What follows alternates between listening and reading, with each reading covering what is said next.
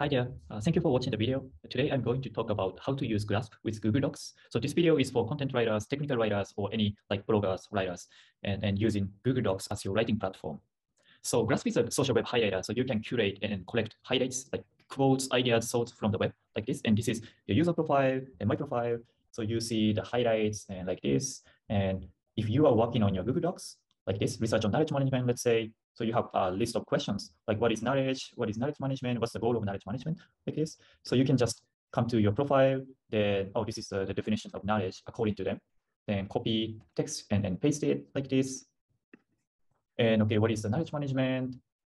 So experts have defined knowledge management like this. Okay, so you can also copy highlight text by clicking here like this.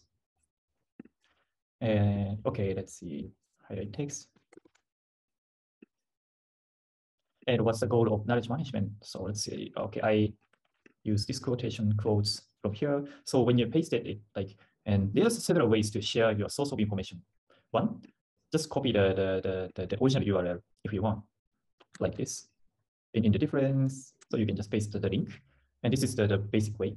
And the second, if you want to share the specific highlighted part, you can select copy link to highlight. So if you click it, then if you open the incognito tab, so you see the highlighted text. So this is the native function of Google Chrome browser. So when someone receives the link and open it, and they will see the highlights like this. So, okay, let's say you can just select here, and sometimes you're working with your editors. So like leave your comment, okay, here is the source of information like this, and comment, so that the reviewer or editor, when they click it, so they can see the source of information. Or if you want to share your Glasp page, you can leave another comment like, and here is my Glasp page like this, so that if they open it, so they can see the list of highlights like from this website. And the last way is like a share in the tag.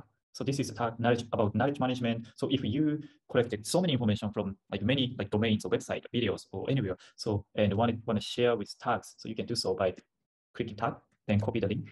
Then you can just copy here, open the link.